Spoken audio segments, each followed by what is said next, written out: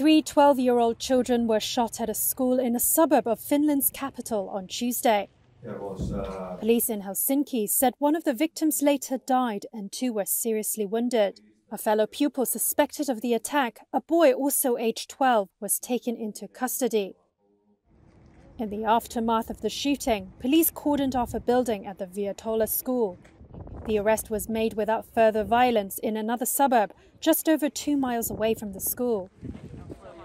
Some parents had to wait for 3 hours before they were able to collect their children. Samuela Ano's son was in the school when the shooting happened. I got a call from a friend that he just read the news that there had been some shootings in my son's school. So I just rushed here and I came to and I found out there was a lot of people there and the police were there too. So later on, we write our name and I pick up my son. Police said both the suspect and the weapon were in police custody and that there were no other suspects for now. The suspect had admitted the attack in a preliminary interview, according to the police. They said the 12-year-old will be put in the care of social services because the child cannot be remanded in custody. Police said the motive was not clear and the permit of the handgun belonged to a relative of the suspect.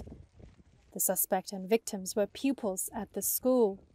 The Interior Ministry said a national day of mourning will be observed on Wednesday, with government buildings flying flags at half-mast. Finland tightened its gun legislation in 2010, introducing an aptitude test for all firearms license applicants.